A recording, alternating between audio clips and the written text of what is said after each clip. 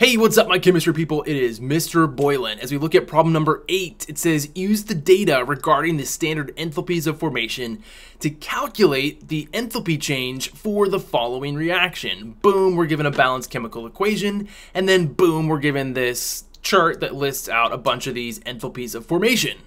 So this is just a formula and then plug and chug. The formula we're going to use is enthalpy change of the reaction is equal to the sum of the enthalpies of formation of your products minus the sum of the enthalpies of formation of your reactants. Okay, so let's do this. Okay, so as you take a look, we're going to start with our products here. We've got 6 moles of CO2. We're going to multiply that by the number negative 393.5. Notice that the heats of formation are given to us in kilojoules per mole, and since we have 6 moles of CO2, we need to multiply that value by 6, and then we're going to add, notice we're going to sum here, the heat of formation of water. But again, we've got 6 moles of water, and so we need to multiply the heat of formation of water by 6. So we've set up to solve for the total heats of formation of our products. We need to do the same thing with our reactants. Notice from my reactant here, I've got 2 moles of C3H6, which has a heat of formation of 20.9 kilojoules per mole. Now, as I look, my only other reactant here is oxygen,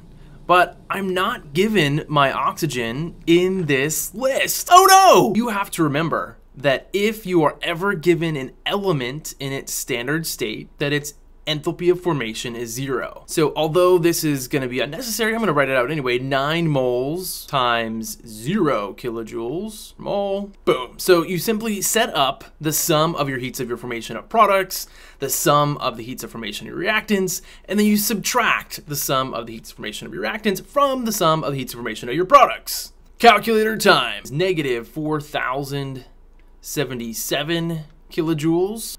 For my reactants, the sum is 41.8 kilojoules. So the enthalpy change for this reaction is 4,120 kilojoules of energy released. Exothermic. Boom, we are done. Okay, problem number 9, very similar. Use this formula again, except notice that this time we're actually given what the enthalpy change for the reaction is. So as you read this problem carefully, we're in fact asked to determine this time the heat of formation of carbon tetrachloride.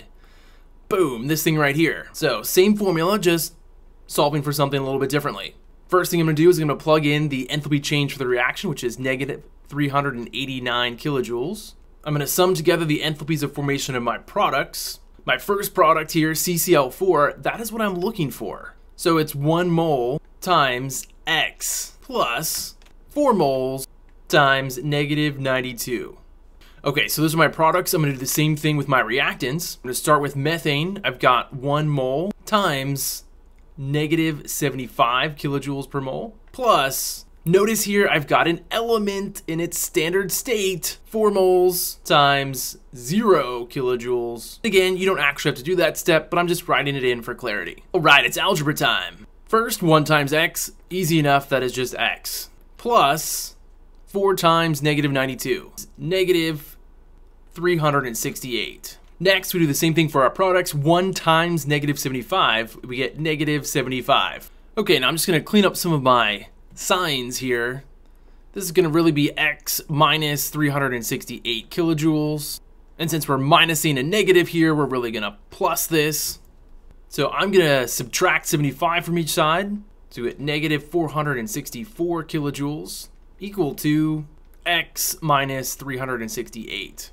We then add 368 each side. Boom, x is equal to negative 96 kilojoules. That is the heat of formation of our carbon tetrachloride.